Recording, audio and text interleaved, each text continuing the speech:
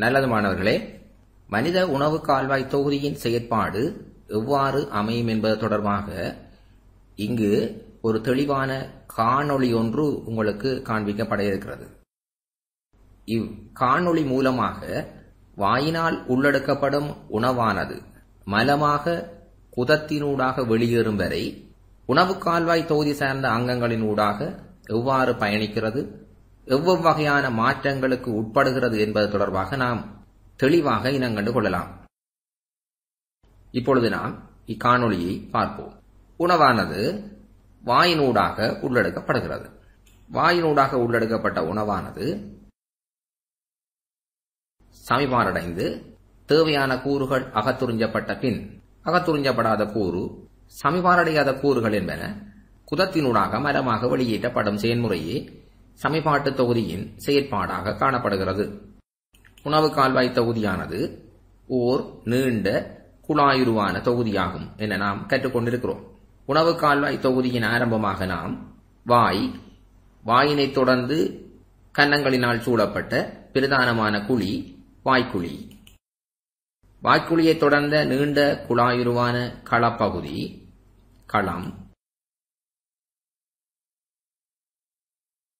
களத்தினை தொடர்ந்து பிரதானமான தற்காலிக உணவை சேமித்து வைக்கக்கூடிய உணவு கால்வாய் தொகுதியின் பெரிய அறையாகிய இரைப்பை, இலைப்பையை தொடர்ந்த பெரிய அங்கமாகிய பெருங்குடல், சிறுகுடல், நேர்குடல், குதம் ஆகிய பகுதிகளால் ஆனது மனித உணவு கால்வாய் தொகுதி. உணவு சமன்பாட்டின் போது வாய்க்குழியில் காணப்படும் உமிழ்நீர் சுரப்பிகள் வாய்க்குழியினுள் உமிழ்நீரை சுரக்கின்றது.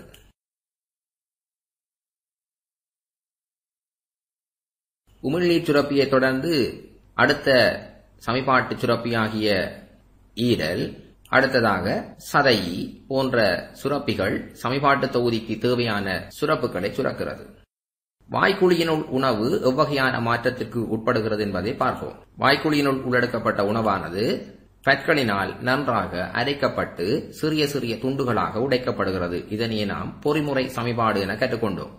சமிபாடானது வாய்க்குழியிலேயே ஆரம்பிக்கிறது.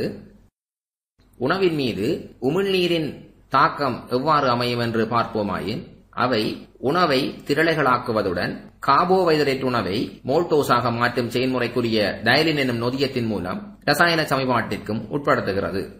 உணவின் சுவையை அறிவதற்குரிய சுவையரம்புகளை நாக்கு கொண்டுள்ளது. அதனை விட உணவை உமிழ்நீருடன் கலந்து திரளைகளாக்கி தொண்டையினுள் தள்ளுவதற்கேற்ற சகல செயல்முறைகளையும் இந்த நாக்கு செய்கிறது. வாய்க்குழியிலிருந்து தொண்டையினுள் தள்ளப்படும் உணவானது களத்தினை சென்றடைகிறது.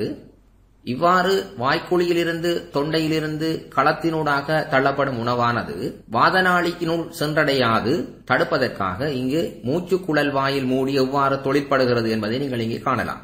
உணவானது தொண்டையிலிருந்து களத்தினுள் விழுங்கப்படும் பொழுது மூச்சுக்குழல் வாயில் மூடியானது வாதநாளி பகுதியை மூடிக்கொள்வதனால் உணவானது வாதநாளியினுள் செல்லாது நேரடியாக களத்திற்குள் செல்கிறது.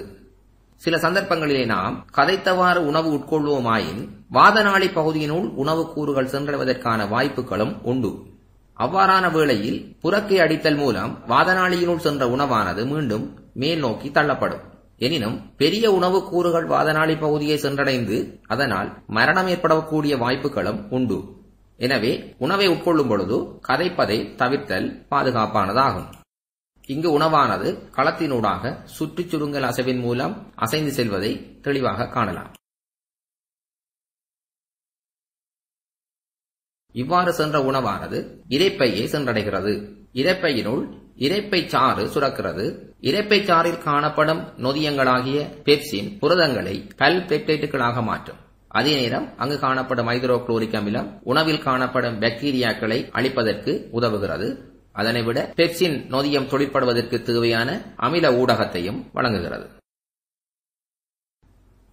இவ்வாறு சமிபாட்டுக்கு உட்பட்ட உணவுக்கூறுகளானது இரைப்பையிலிருந்து சிறுகுடல் பகுதிக்கு அனுப்பப்படுகிறது. சிறுகுடலானது மிக நீண்ட மடிந்த குழாயாகும். ஏறத்தாழ 7 மீட்டர் நீளமான குழாய். சிறுகுடலின் முற்பகுதியிலே முன் சிறுகுடல் காணப்படும். இதனுள் சதையினால் சுரக்கப்படும் சதையச்சாறு என்பன கலக்கும்.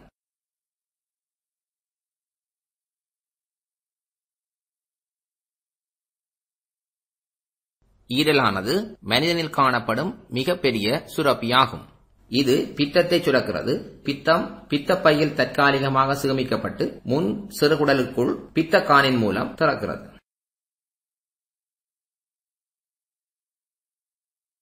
சதை இது இலையுருவான பச்சை நிறமான ஓர் சுரப்பியாகும். இது சதையச்சாற்றை சுரக்கிறது. சதையச்சாற்றில் காணப்படும் நொதியங்களானது கார்போஹைட்ரேட்டு, புரதம், இலிப்பிட்டு போன்றவற்றின் சமன்பாட்டிற்கு உதவுகிறது.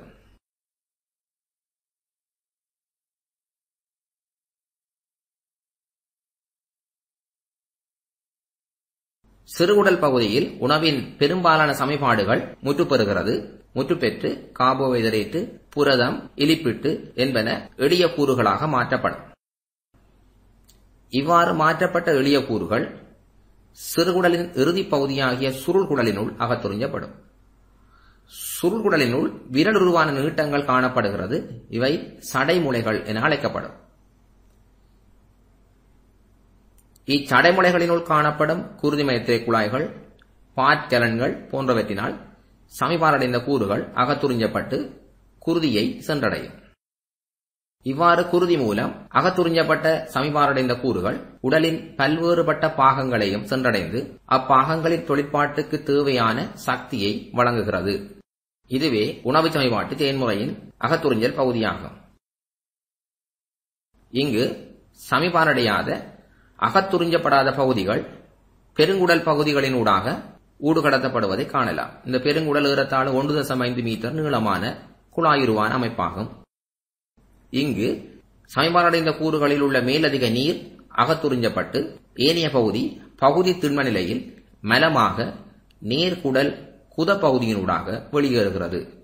இதுவே சமிபாட்டு தொகுதியின் செயல்முறையை குறிக்கும் தொழிற்பாடாகும்.